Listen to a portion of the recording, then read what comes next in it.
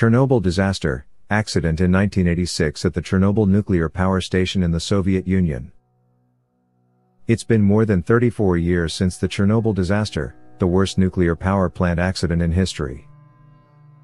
The incident was catastrophic, leaving a swath of Ukraine a radioactive no-go zone till now. In this video, let's see what actually happened to Chernobyl. The content of this video is purely based on our internet research. Come on, let's get started.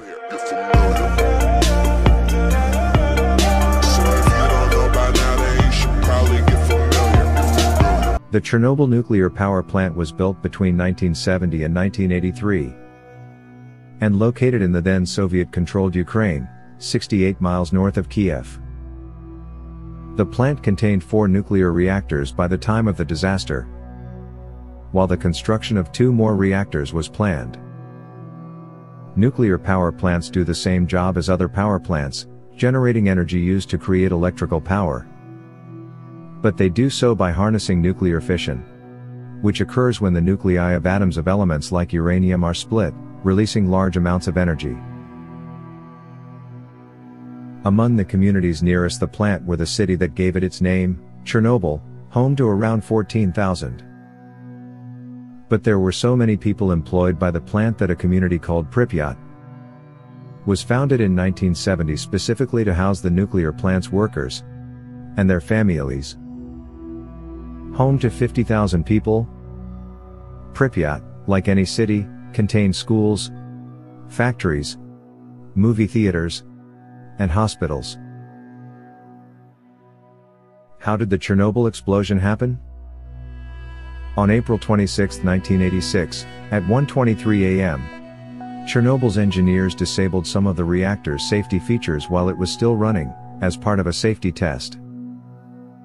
A combination of human error and design flaws lead to a fire and then an explosion that blew the lid off of reactor number 4, exposing the nuclear core and releasing into the atmosphere 400 times more radiation than was emitted when American forces dropped the atom bomb on Hiroshima during World War II. It wasn't until 5 a.m. the following day that reactor number 3 was shut down. Some 24 hours later, reactors number 1 and 2 were also shut down. In an attempt to stop the flames and spread of radiation, helicopters dropped sand, radiation-blocking lead and neutron-absorbent boron onto the reactor. Still, it burned for 10 days, spreading radioactive ash and smog. The explosion killed 2 plant workers, while 28 engineers and firefighters died of acute radiation syndrome in the weeks following the disaster.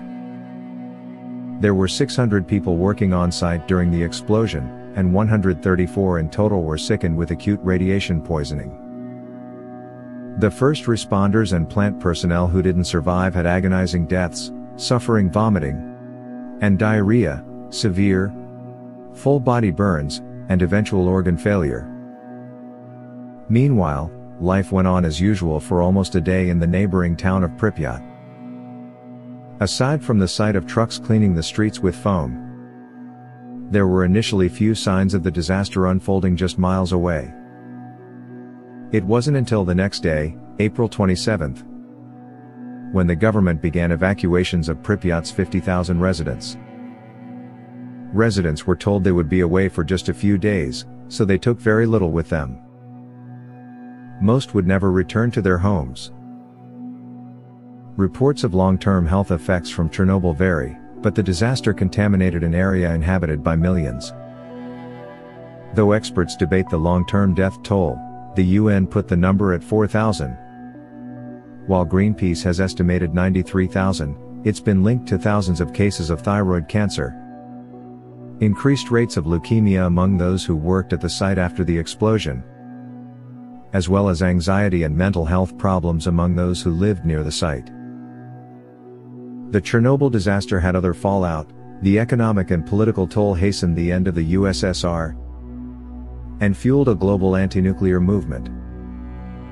The disaster has been estimated to cost some $235 billion in damages.